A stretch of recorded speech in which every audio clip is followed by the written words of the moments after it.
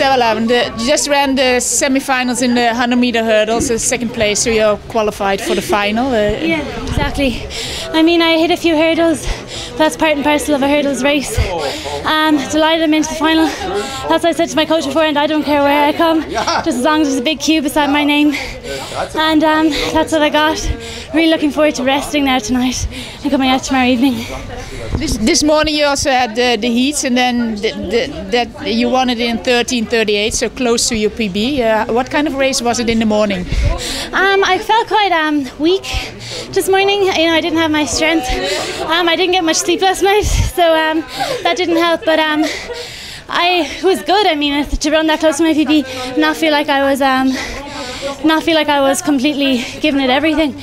I was just unfortunate in that race to hit a few hurdles, but I'm glad it happened now rather than in the final. You didn't get much sleep this night, was it because you were nervous? Yes, I think it was a bit of everything, you know. It was just, I'm a great sleeper. Normally I could sleep for 14 hours. But yeah, no, that's just something you've got to deal with. And I'm glad tomorrow night is on in the evening because I like my sleep-ins. So that's exciting. Is it your first big major championship? No, last year I was at the World Juniors.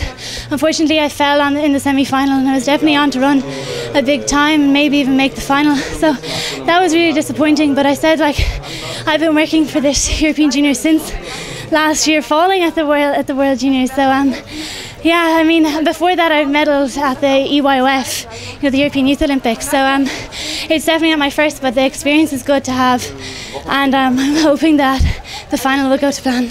You made it to the final now again. What kind of expectations do you have? I mean, everyone wants to win it. No one lines up on that line and doesn't want to win it. I think every girl is capable of doing it, and it's all who wants it more. And you know, hurdles are so risky. Anything can happen to anyone.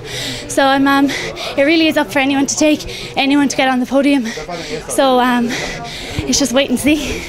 Well, racing the hurdles is also getting more experience. In what part of what thing are you more experienced in than last year?